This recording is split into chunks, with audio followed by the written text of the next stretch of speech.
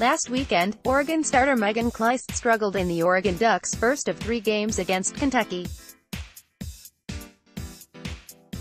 Miranda Elish came in to finish out the weekend, picking up back-to-back wins and was the hot hand entering the Women's College World Series.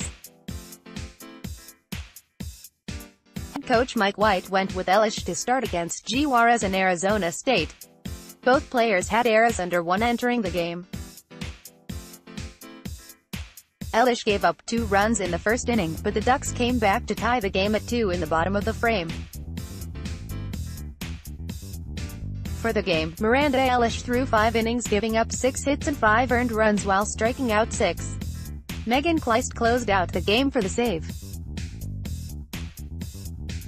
For Arizona State, Juarez did not have a good day in the circle. Rather than going for power, Oregon stuck with what they do best and turned to a small ball approach. All but 2 Oregon batters had hits as the Ducks opened up the game in the 3rd inning, led by an RBI double from Lauren Burke. The freshman is now 7 for 13 in the postseason, hitting .373, second best on the team to Alexis Mack.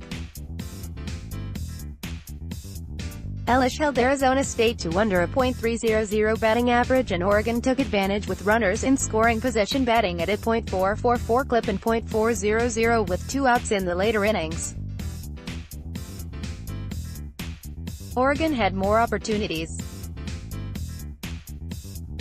The Ducks had 2 spots with runners on third and less than 2 outs, and hit over .500 for the game when there was a chance to advance the runner. The Oregon Ducks will face the Washington Huskies in the winner's bracket on Friday.